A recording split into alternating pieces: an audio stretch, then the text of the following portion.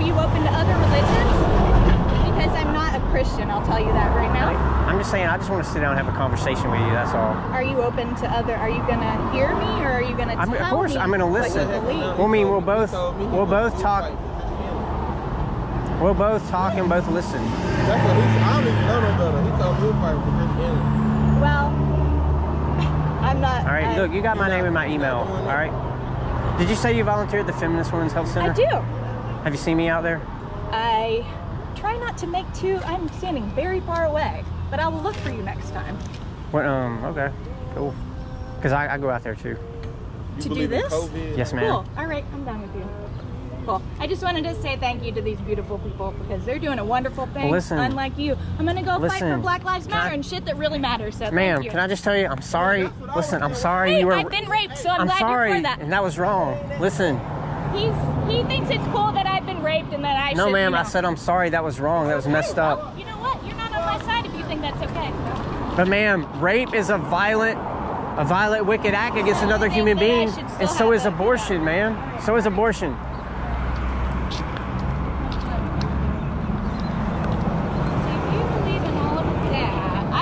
Really understand what those things mean, but okay, will you explain it to me? Honey, my mind is made up. I am so proud of my decision. I've got a beautiful family now, all because of that healthcare. So thank you. I know, but can I kind of, do you believe scary right sorry now, intimidating. Do you believe I've had a lot of violence here, and I don't really trust people like you wearing camouflage that are not from my city. Do you believe in God? I believe in a God. It is not your Christian God that thinks that white men is sovereign over all.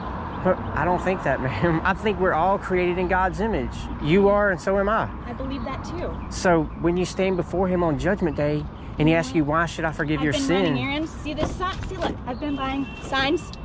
Do you know all of the men that have been killed in our city? Okay, I've got bigger things to worry about with my community and my friends. What was your name? My name is Jane Morris Moncayo. I'm Jason.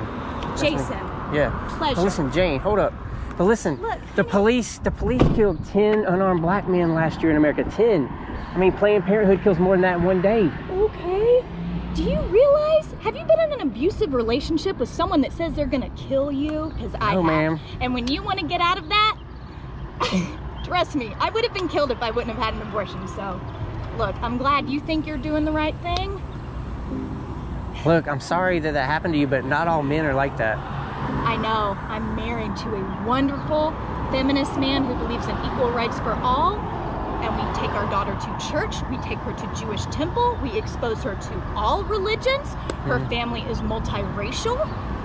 We are from a blended family. We have all made mistakes. And I have been raped. I know, but ma'am, I'm just saying, listen, you can be forgiven if you trust in Jesus Christ. I am forgiven.